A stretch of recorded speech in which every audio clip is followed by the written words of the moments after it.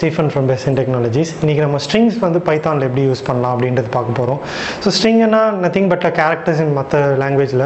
So இந்த strings வந்து எப்படிலாம் டிஃபைன் பண்ணலாம் அப்படின்ட்டு பார்த்தீங்கன்னா, ஸோ ஸ்ட்ரிங்ஸ் வந்து we can several ways-ஆக டிஃபைன் பண்ணலாம் based on your need. So இப்போ சிங்கிள் கோட்ஸ் வச்சு டிஃபைன் பண்ணலாம், டபுள் கோட்ஸ் வச்சு டிஃபைன் பண்ணலாம், ட்ரிபிள் கோட்ஸ் வச்சு டிஃபைன் பண்ணலாம். எங்கே எதெல்லாம் யூஸ் பண்ணலாம்? இப்போ சிம்பிளாக எனக்கு யூஸ் பண்ணலாம், இந்த மூணுமே எங்கே வேணால் யூஸ் பண்ணிக்கலாம். இப்போ இன்கேஸ் வந்து எனக்கு இங்கே உள்ளார ஒரு சிங்கிள் கோட் இங்கே வருதுன்னா then it is preferred to use double quote because இங்கே நீங்க சிங்கிள் கோட் யூஸ் பண்ணீங்கன்னா then it might end it. Python interrupter வந்து இதுதான் ஸ்டார்ட் அண்ட் எண்டுன்னு நினச்சிக்கும். ஸோ அந்த கேஸில் you can use a double code. இப்போ உள்ளாரே I have a double code, அந்த மாதிரி டபுள் கோட் சிங்கிள் கோட் ரெண்டுமே வருதுன்னா then I think you can go for a triple quote which Python will clearly understand எது start எது எண்டுன்னு. So based on need பேசிஸில் நம்ம we can go single or a double or a triple quotes or even a double triple quotes நம்ம போகலாம். So based on all you have to do is a unique start and end நம்ம வந்து கொடுக்கணும். So next வந்து பார்த்தீங்கன்னா நம்ம பைத்தானில் இந்த escape characters நிறையா இருக்குது. இப்போ /n/t இந்த மாதிரிலாம் எஸ்கேப் கேரக்டர்ஸ் வந்து சில டைம் வந்து ஸ்ட்ரிங்ஸை வந்து இன்டரப்ட் பண்ணும்போது it might not work. So அந்த மாதிரி கேசஸை we can go for a raw string.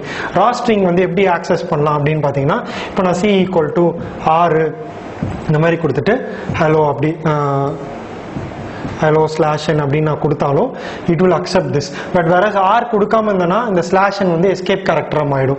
So இப்போ r கொடுத்ததுனால இது அப்படியே consider it is a raw string. So இந்த மாதிரி கேசஸ்ல you can use for a raw string. Next வந்து பார்த்தீங்கன்னா சிமிலர் டு லிஸ்ட் நம்ம வந்து இண்டெக்ஸிங் பார்த்தோம், indexing and slicing. Similar concept ஸ்ட்ரிங்ஸ்லேயே available ஆகுது. So forward indexing, backward indexing. So ஒரு statement alone இந்த மாதிரி நம்ம எடுத்தோம்னா இதில் வந்து 0 1 2 3 4 ஆட்டோமேட்டிக்காக அதுவே இண்டெக்ஸ் கிரியேட் ஆகிடும். இது ஃபார்வர்ட் இண்டெக்ஸிங். அதே மாதிரி பேக்வர்ட் இண்டெக்ஸிங் -1 -2 -3 -4 -5. ஸோ இப்போ ஸ்டார்ட்லேருந்து எனக்கு வேணும் அப்படின்னும் போது யூ கேன் டேக் பேக்லேருந்து எதாவது வேணா you can use for negative indexing.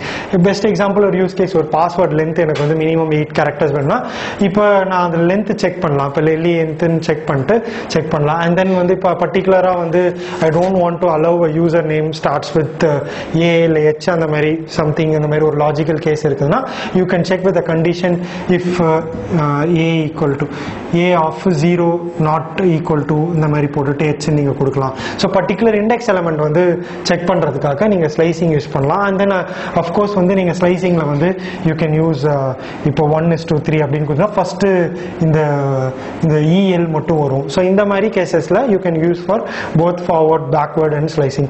Just like லிஸ்டோட நம்ம list and டியூபிளோட forward backward slicing பார்த்த மாதிரி தான். So will see a next chapter in a next session.